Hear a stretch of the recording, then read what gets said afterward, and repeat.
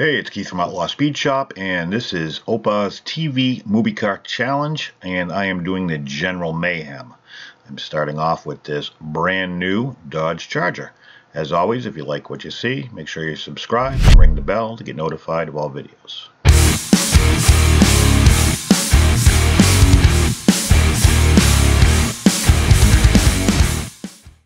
So yeah, here's the custom 68 Charger.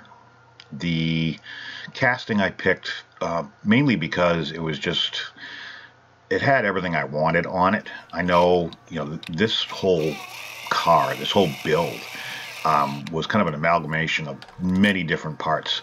So I know I'm going to catch some crap about what I'm using, but in the end, I think I had to take some creative liberties here and there. The car went through many stages of its life. From a 440 motor out of a motorhome to a Hellcat motor, different wheels, blah, blah, blah, blah. Anyways, so this is kind of what I have to work with. I took it all apart. Very simple to take apart. First thing that's got to go is the rear window, because there was not one in the car.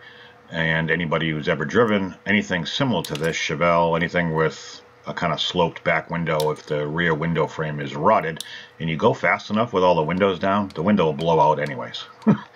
The wheels gave me a little bit of a fit, and again, this is one of the spots I took some creative liberty. The stock car that came out of the package, the wheels were way too thin. I kind of went back and forth. I was going to go with some regular steel wheels, but the ones I had were really thin as well. So what I did is I used I have a Mopar Greenlight kit for wheels, and they have fatter tires, and that's kind of what I wanted to go with. So I used those and put those on the Magnum rims. And again, it's in one of its many incarnations, it is sporting some of those rims, so I'm not too far off the mark. After I stripped the car in the Citrus strip, I'm going to use a really worn out wire brush and the wire wheel and strip everything off. Again, this is going to get, kind of a crappy paint job intentionally for a change, and but I want to have a good base to work with, so to clean off all the stripper and everything out of it, the wire wheels work really, really good, and it gives you a good clean surface to work on, and you don't have to worry about paint chipping and so on and so forth if you clean it really, really well. But yeah, step one, obviously, after you strip it, is to get everything off. The car does not have door handles, so I'm going to file those off, and then I'm going to drill 2 little holes, or as little as I possibly can with the tools that I have, to at least leave the hole where you would stick your finger in to hit the latch to open the door. Most of my older cars, when I first get them, don't have door handles, so this is kind of a throwback for me, because usually you just stick your hand in and open up the door. So I'm using a pin vise. I don't have, that is the smallest bit that I have, so it may not 100% be to scale, but it's close. The driver's side has a marker light that's missing, so I'm going to drill that out as well. I did find one bit a little bit, well, the same size, but it actually fit in my chuck for my drill, so it saved me a little bit of time. Excuse me. This overall, I'm so glad that Opa decided to do this challenge. I had a blast doing this. I waited till the last minute like everything else in my life, but in the end it came out really, really well. Cutting off the vent window frame posts, those were not on the original. Again, I'm using a different casting from a different year, all that stuff. So just the Hot Wheels castings for the Chargers, I just didn't like for this project. So the car itself obviously has some dings, dents, was not perfect. So I'm using a round deburring tool to kind of go through and, the best that I can, simulate everything that the car has, from the fender dent up by the grill, rocker panels, fenders, any place that I could find a picture that had a dent or any kind of imperfection that was deep enough that at this scale I could work with. I decided to do that. I did not show it, but I also took the same deburring tool and I ground down the grill area, so it got rid of the grill, because this doesn't have the stock. The General Mayhem doesn't have the stock grill. They pretty much hung 2 lights and then put a piece of grate in front of it, so it was easy for me to just grind that out of the way now and just get it over with. Again, you can see I'm kind of hitting the rocker panels. Make sure you guys go to Opa. I'm not going to list them in the description below. I'm going to put Opa's YouTube channel. Please go to his page for a listing of all the participants in this challenge. In that way, you're getting to go to his channel as well and show him some support, and make sure you click on everybody who's participated, because I've seen some of the cars, or at least what people are going to build. It's pretty killer. If you saw right there, I'm using some tool, is what it's called. It's fabric for the grill. Primer Dakar gray, flat blacked the chassis and that tool so that it has a black look. The front driver's side fender, I mixed orange and red to try to come up with the best color I could, to be as close as I could to what was on the original car. I believe the car, if you look at the video, was originally some sort of an orangey red to begin with, because you can see it inside and it looks like it was just primered black, and then they added this and added that.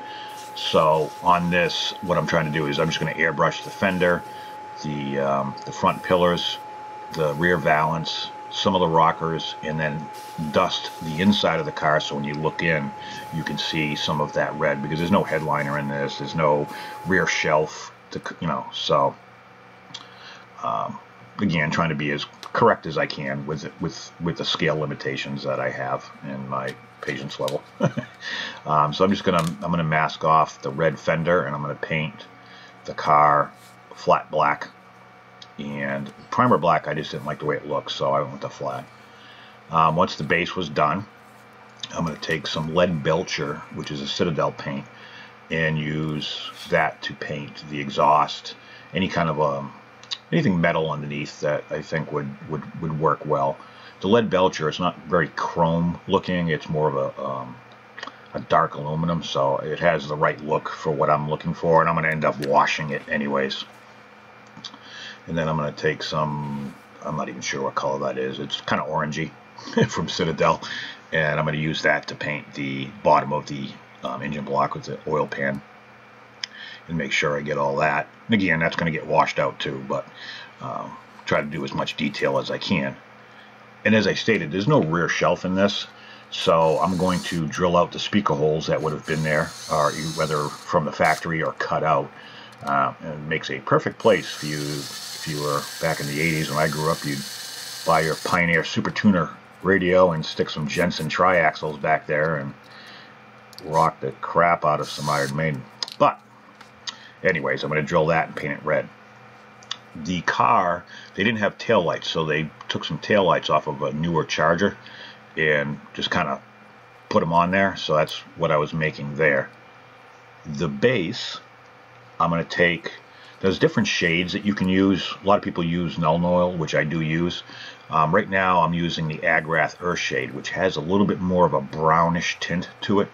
It's more of a brown wash, so I'm going to hit the underneath with that first, and then do the interior as well, just to kind of grungy it up a little bit and make it look as worn as I can. I missed a recording, I'm not sure where, but I put some Typhus Corrosion by Citadel on the base, and now I'm going to hit and dry brush the Riser Rust over that. And I've said it before in my other videos, it looks really orange, but it's not. When you start putting it over a darker color, it definitely looks like a rust brown, especially when it's dry brushed. And then to finish it off, I'm just going to take some silver weathering powder and just kind of quickly brush over the base, and just to highlight some of the metal. The wheels themselves, pretty easy. They just slide right through the 2 holes in the metal chassis, and you can just pop them on. I'm using, I think it's called Warg Flesh. It's a certain dark shade of green. I'm going to airbrush that on the fender. I didn't show that in the video. But you can put the Citadel paints in your airbrush. You just have to dilute it with some distilled water, and it comes right out. You just got to watch out for dry tip. That's all. Just got to be quick about it. Car would not be complete without the Fury hood scoop, which I hand fabricated out of styrene, and then I'm going to use some Tamiya putty to fill in the gaps, cracks and crevices that are inherent when you put multiple pieces together. Stuff works awesome, dries quick. The car would not be complete without a chrome gas cap. That was the one new piece that they made sure to put on, and I'm definitely duplicating that. Then I'm just going to take some orange, highlight the lights, the driving lights underneath, and again, I'm doing the best I can to be as accurate as I possibly can. Project took me a long time. It was a lot of fun work, but a lot of tedious work because 90% of it's detailing. So here I'm just going to glue those rear newer Challenger taillights on. I gotta go against my OCD and make them semi-crooked because that's the way they were. They were just kind of hanging there. But again, tedious work with tweezers, and I don't know, it was a pain in the neck, but it's worth it in the end because it looks really good. So now I have to paint the hood scoop. It's kind of a weird color. It's kind of like a tannish yellow, so I'm mixing tan and yellow because I'm not very color coordinated to begin with. Again, it's Citadel paints, which I primarily use on 90% of my builds. They just have a lot of flexibility. I mix the two colors together, dilute it with some water so I can not get any brush marks when I paint.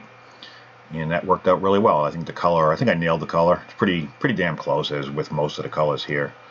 It might be off a little bit. I'm using some 1/16 aluminum rod. And what I'm going to do is I'm just going to cut a very small ring with my knife, and those are going to be my headlights to duplicate what they did. And I end up painting the inside of it white, and then I clear coat the whole thing with some matte clear, so I have when I do the detailing on the body itself, I have something to work with, and nice surface. So you can see I kind of painted the hood off camera. I didn't want to bore you guys with a lot of, as it is, I was trying to keep this video semi-short, but it still turned into a 17-minute video. So this was the most time-consuming and grueling and tedious and hair-pulling out process, was putting this damn grill in. The tool, as cool as it is, it's difficult to work with, but in the end it came out really good. But yeah, it was fun stuff. Now I'm just going to try to detail everything I possibly can to make it match. With weathering, I'm using that typhus corrosion on all the spots that look like it's got a little bit of surface rust starting to pop through.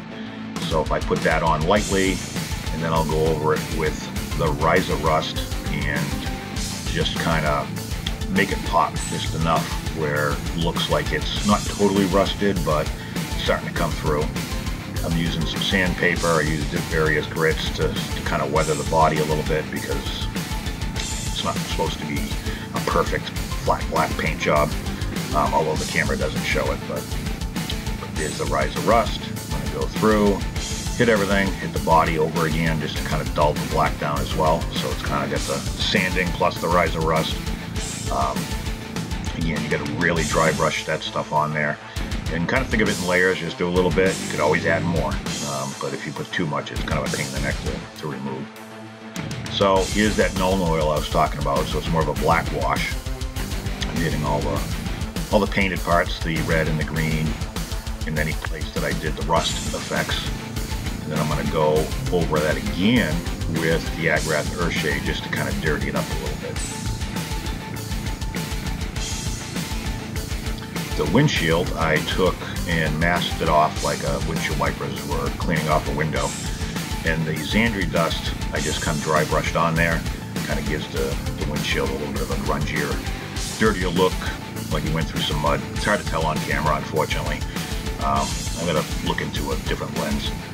Huge thanks to all my Patreon members: Chris Smith, Joey Williams, Christian Stanland, Stephen Mance, William Robinson, Devil's Details Diecast, Matchbox Garage, Alvarez's Diecast Customs, and Jim Silva. All the ones with the YouTube links are down in the description below. Please go check these guys out. They all do killer work, and I appreciate their support. Now all that's left is assembly and to beat the crap out of this thing, which I do try. Snaps together real easy, one screw, piece of cake. This was a fun project. I'm launching it here off my track. I appreciate everybody watching. Please go check out Opa's channel and all the links down in his description for all the videos. And I hope you guys enjoy this. Stick around, watch me do some stuff with it, see some pictures. I'll catch you on the next one.